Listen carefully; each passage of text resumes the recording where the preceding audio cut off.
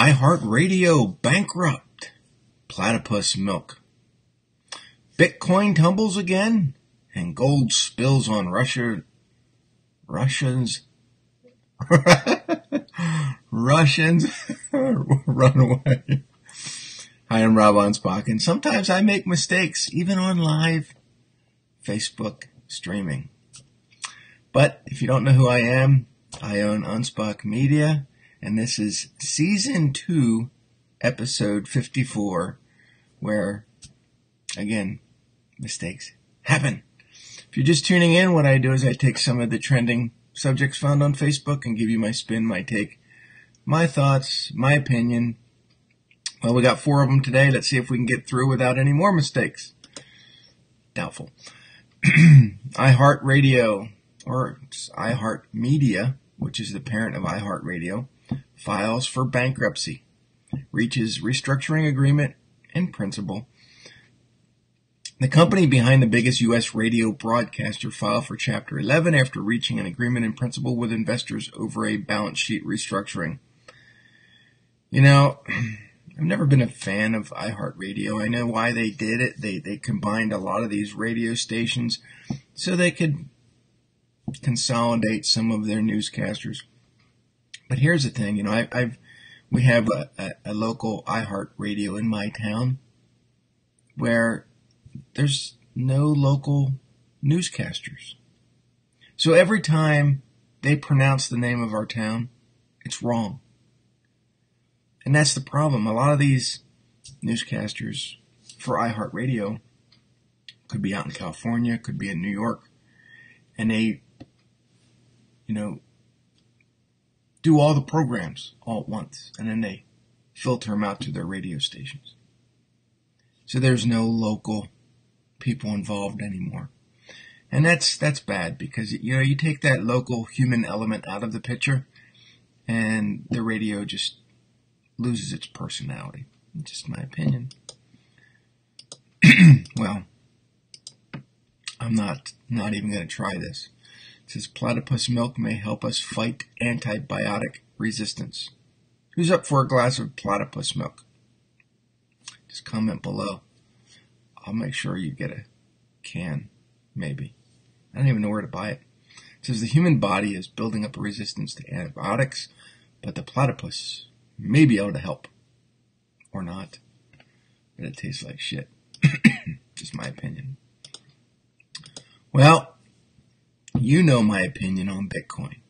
If you've joined me before, you know I mentioned Bitcoin quite a bit over the last year. Many, many times. It says over $60 billion was wiped off the value of cryptocurrencies in the last 24 hours as Bitcoin slide continues. Increased regulatory scrutiny, Google banning cryptocurrency-related ads, and continued Bitcoin selling by the trustees of, looks like Mountain Goats, I don't know what it is. Never heard of it before, was behind the fail in cryptocurrency prices. Well, it's an overinflated product that has no real backing. So eventually it's going to fail. But there are pundits out there that still believe wholeheartedly that Bitcoin is the future. It's not the Bitcoin that's the future. It's the program, the blockchain behind Bitcoin that will be the future. Because that blockchain powers a lot of the other elements, and I think companies are gravitating towards that technology, but not Bitcoin itself. So there you go. Just my thoughts on that. Well, it could be in Russia. You could be a rich person. Gold spills on Russian runway after plane door glitch. Russian news reports say that the hatch of a cargo plane carrying precious metals accidentally flew open upon takeoff, scattering at least 3 tons of gold on the runway. Well, if you've ever picked up a gold brick, they're pretty heavy. So to have 3 tons of these bricks fly out, it's going to take you a while to clean them all up. So if you were able to be on that runway when it happened, you better hide yourself because Russians aren't friendly and they will come after their gold. So just watch it. Well, that's it for today's trends. If you want to see more trends, look on Facebook to the right side and you'll see what's happening in technology, in news, in sports, in media. There's a lot there. I only select 3 or 4 a day, and I run this show Monday through Friday. So tomorrow, we'll hope to see you on episode 55, and then I take the weekend off. Well, if you'd like to learn a little bit more about me and what I do and how I help my clients build trust with their audience, visit me at anspachmedia.com. And while there, click on the eHeroes picture, and you can listen to the various interviews I've done with a lot of brilliant entrepreneurs.